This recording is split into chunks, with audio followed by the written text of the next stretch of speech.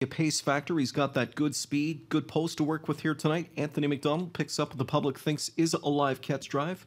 3-1 in the 6-horse, always an optimist. Paul McDonnell drives the Richard Moreau pupil, who won the final of the Cameron's Pacing Series at Georgian Downs in his latest by almost 3 lengths in 54-4. He drives in with claimers here tonight to face what could be an easier group. They're on the gate for the 9th race. Post time.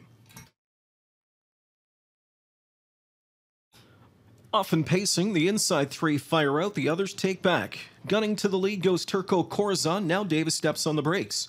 As the inside 2 showed just a bit more early speed, DJ Lance at the inside wanted nothing less than a 2-hole trip to the turn, and it's Explodin on the outside, released to the front.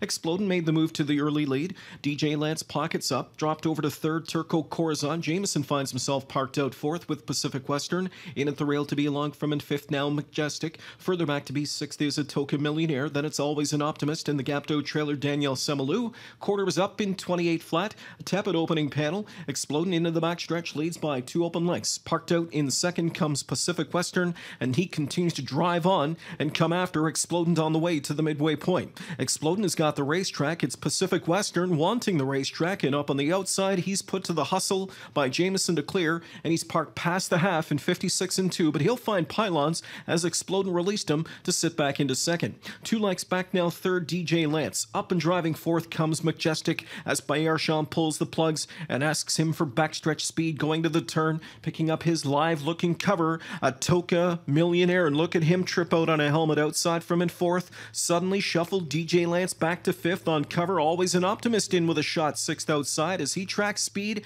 into a 3rd overflow. 3/4, 124-4, top of the stretch lead, and it's Pacific Western turning for home here. 2nd on the outside comes Majestic, then 3rd cutting across the racetrack, a Toka Millionaire.